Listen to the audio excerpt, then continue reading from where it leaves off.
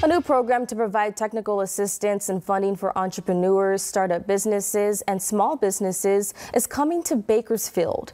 I looked into how officials say the program will help those who have been negatively impacted by the pandemic or are simply seeking to expand and grow their businesses. Coming out of this pandemic, we're seeing a lot of many city residents and small businesses really are having a new vision, a brighter outlook, really wanting to focus what is in their control and make things happen. And we really, coming out of this pandemic, then we have inflation, supply chain issues, labor shortages.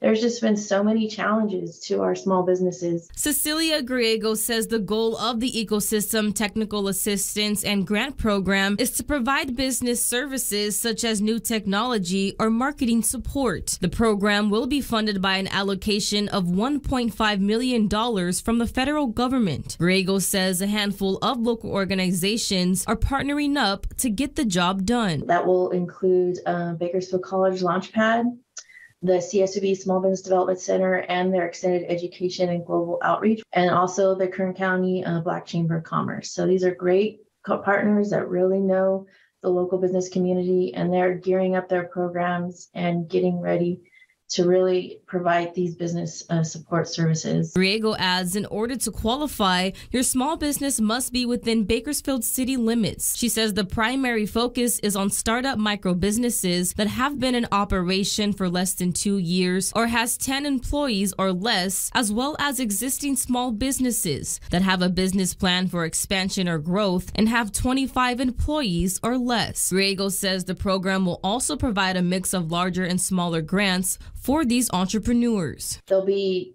smaller amounts like just $5,000 or $10,000 to really get that initial start. And we'll probably offer a few larger amounts of grants, and that's for businesses that maybe have more equipment costs or more larger costs to really get started or to do that upgrade. And those larger amounts probably will have a little bit more requirements, like a job, like creating a job, or having a really strong, compelling business plan that really demonstrates how you plan to use that grant funding.